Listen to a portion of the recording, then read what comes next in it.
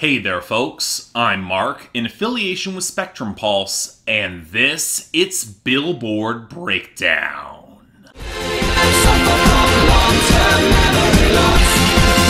I don't remember. I'm not sure how much I want to value this week. On the one hand, it's the recovery post-album bombs and likely more representative of the normal, but on the other hand, while I think the impact of Lil Wayne's next album, Funeral, will be muted, it could well be just as disruptive. We don't know. It doesn't have the hype or quality of the Carter 5, but we all saw how big that blew up. We just don't know yet. Regardless, the top 10 isn't moving that much, especially with The Box by Roddy Ricch solidifying its entrenched hold on the number one thanks to the obscene streaming and YouTube margin. The radio finally getting on board, that's just gravy. And Life is Good by Future featuring Drake, it's just not moving in a way to catch up beyond number 2. Yeah, similar huge streaming, but the radio is much slower and the sales will not get it there. Now we did see a slight revival for Circles by Post Malone at number 3, but that's more because of Eminem's Godzilla falling out of the top 10. This lost the top spot on the radio, and while streaming is actually up, Post Malone's sales are down. And this means Memories by Maroon 5 actually made a bit of a move up to number 4, taking the top spot on the radio even as its own sales are down. Then we got the rebound for Someone You Love by Louis Capaldi at number 5. He had a good sales week even as his radio drips away steadily. It happens. And 2 songs holding relatively steady. 10,000 Hours by Dan Shay and Justin Bieber at number 6 despite some consistent losses. And Dance Monkey by Tones and I at number 7, just not able to narrow that margin enough yet across the board, although it is holding consistent in all categories, which is promising. Then we saw a slight pickup for Roxanne by Arizona Zervis at number 8. I blame a stubborn amount of radio. But the bigger story to me comes with our 2 new breakthroughs in the top 10. Don't Stop Now by Dua Lipa at number 9, riding a ton of radio, although how she lags in streaming and sales is worrisome, and Everything I Wanted by Billie Eilish at number 10, riding both a Grammy boost and the sort of slow radio traction you would expect for a low-key cut like this, and the video only helps. Now, of course, the one thing that tends to be the most telling post-album bomb is what continues to fall off besides the remnants, so let's get to our losers and dropouts, where the only notable one in the latter category is Take What You Want by Post Malone featuring Travis Scott and Ozzy Osbourne, which frankly had a way better run than you would ever expect, and it was a complete mistake not to make it a proper single. But as for our losers,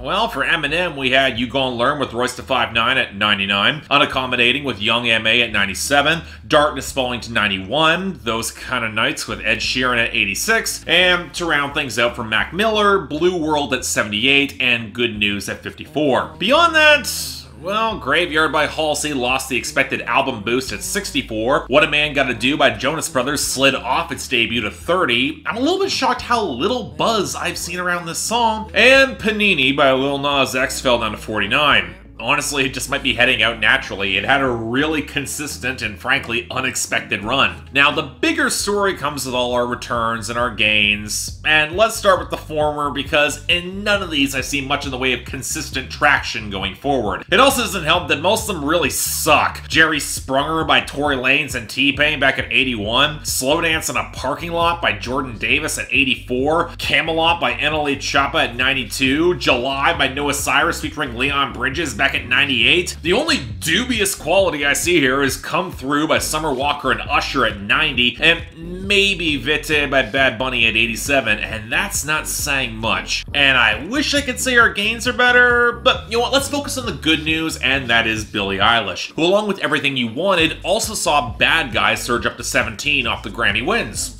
Good for her, even if it's also probably for the same reason that Truth Hurts by Lizzo went up to 32. Now, the much larger story, however, seems to be the huge swell of country and country-adjacent music that exploded up this week. Nobody But You by Blake Shelton and Gwen Stefani up to 43, that's the big boost, but we also saw Homesick by Kane Brown at the 52, I Hope by Gabby Barrett at 56, What She Wants Tonight by Luke Bryan at 65, More Hearts Than Mine by Ingrid Andress at 68, I Wish Grandpas Never Die by Riley Green at 70, Make Me Want To by Jimmy Allen at 72, We Back by Jason Aldean at 74, I Hope You're Happy Now by Carly Pearce and Lee Bryce at 75, and even Homecoming Queen by Kelsey Ballerini at 76. And I point all this out because the rest of our gains, they're kind of all over the place. Sucker by the Jonas Brothers got its newest wind at 39. Slide by Her featuring YG continues its steady rise to 57. Did not see that coming. Hard on Ice by Rod Wave rebounded nicely to 59. Best on Earth by Russ and Bia rose up to 62. This can stop anytime now, as well as can Out West by Jack Boys featuring Young Thug returning to 63, as does No Idea by Don Toliver at 66. And rounding things out, we saw Make No Sense by Youngboy Never Broke Again at 79, and Easy by Danny Lee featuring Chris Brown at 89. What I am going to keep a little bit more of an eye on, though, is Say So by Doja Cat at 73. Right now, she's getting the push from the label that Kesha probably deserves as well, so we'll see exactly how much that will pay off for her. My suspicion is not as much as she might think. But, as expected, we got a pretty reasonable crop of new arrivals, starting with a surprise with number 100, Dive Bar by Garth Brooks and Blake Shelton. Of a dive bar. You know, it always perturbs me a little bit that Garth Brooks has less Hot 100 hits than you might think. Originally, country singles were blocked from the Hot 100 chart proper until they were specifically issued outside the country market, which is why all those number ones from diamond-selling albums in the 90s never hit the Hot 100. He actually notched charting hits after the rules changed in December 98 from the goddamn Chris Gaines album of all things, and suddenly it becomes a big deal that he's working with Blake Shelton of all people to get here. Shame that Garth Brooks' timbre in his voice isn't quite what it once was, and his delivery sounds a little bit weedy against an otherwise solid honky-tonk drinking song, especially compared to Blake Shelton's lower vocals, but it's certainly likable with the pedal steel and the saloon piano. That being said, it is pretty lightweight from the both of these guys, likely only here on the strength of the collaboration and name recognition, and not something I can really see lasting, even with country radio becoming a little more comfortable with the neo-traditional stuff. But yeah, it's not great, but not bad either. Number 96, Catch by Brett Young. Can't you beat the boys, the same old thing? Am I the only one who's kind of surprised that we haven't seen more of Brett Young the past year or so? He had some real success breaking through all that boyfriend country mold while keeping his tones a little bit more breezy and organic a couple of years back, but it seems like he's already been lapped by a lot of the mainstream, and now, well, we got another single from late 2018 from his album then, and I'm not really impressed. Part of this is his reedy voice that isn't really all that well blended with the backing vocals, the slapdash integration of the drum machines and the strings, and the smoothing synth effects that do not feel organic, and that's one of his strengths. But I'm frankly more annoyed that on the final lines of the hook, he's trying to rhyme self with breath. Pro tip, if you're gonna fudge your rhymes, don't do it on your hook. Now, combine that with a song that's leaning really heavily on everything that he could catch in the song to try and elevate a pretty generic hookup tune. Yeah, you know what, I'm starting to figure out why we haven't heard much of Brett Young anymore. Just saying. Number 95, What If I Told You I Love You by Ali Gatie. Yeah, what if I told you that I love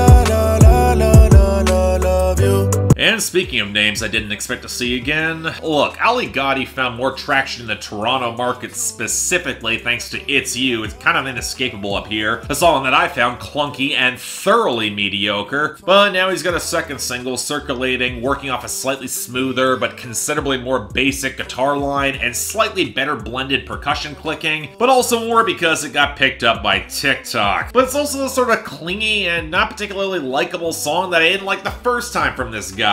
This time written post-breakup where she's clearly moved on and he's whinging about all the unanswered questions that he wanted to ask her. Unaware of that, by putting all of it in the song, he's kind of already saying all this. There's no secret, there's no tension there. I mean, don't get me wrong, I hear the appeal of stuff like this in R&B, but there's something really cloying about his delivery that just kind of rubs me the wrong way. Still not a fan. Next, number 94, First Man by Camila Cabello. He's a good man.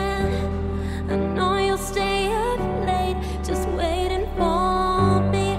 So, if we've got one thing that characterized a bunch of our new arrivals this week, it's that they're cuts that got some airtime thanks to the Grammys, with this one being the closing track from Camila Cabello's last album, Romance. And I'll repeat what I said when I reviewed the album. I don't doubt this song's sincerity, and I'd argue it is probably one of the better produced songs on the album thanks to Phineas actually knowing how to mic her voice opposite the spare piano. But there's something just kind of weird about Camila singing to her father that he's the first man who ever loved loved her. It's really backwards looking and paternal when guys make songs like this, and it happens all the time in country, and the note just gets weirder when Camila herself sings it. The writing just feels a little bit off to fully stick the landing. Don't get me wrong, this is not bad per se, but the execution's a lot better than the idea at the core. That's all I'm saying. Number 93, Underdog by Alicia Keys. What you love, you'll find that someday, soon enough, you will rise up,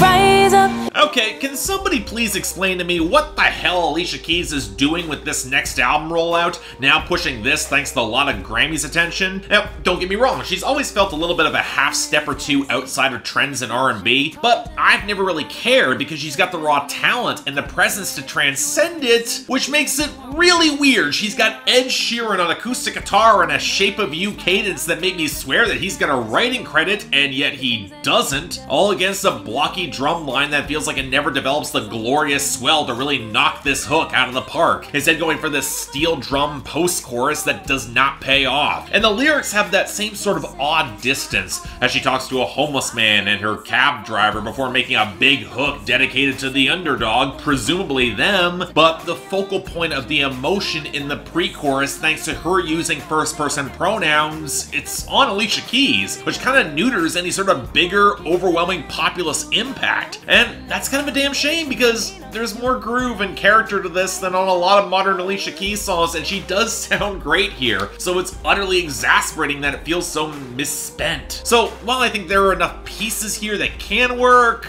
man, this should be a lot better. Number 88, Homemade by Jake Owen. Made me crave some ice cold homemade sweet tea only mama knows how to make. Ugh, Jake, my man, I know you got screwed by this album cycle because you got a lot of breezy, low-key boyfriend country ballads on that project that went overlooked and would have killed with the right push. Mexico in Our Minds, In It, Made for You, and yet you went with this? Now, that's not saying this is bad. He's still got more breezy charisma than he knows what to do with, and the more inorganic hi-hat trap progressions are blended deep enough into Joey Moy's over-compressed production to not get that distracting. But let's be real, it's an utterly basic bro country list song that I'll forget in record time that leans a little bit too heavy on the down-home platitudes, almost to the point of pandering. I mean, it's passable, sure, raw charisma will get you there, but with a lot better songs in the album and this style of country feeling increasingly dated with time, sorry Jake,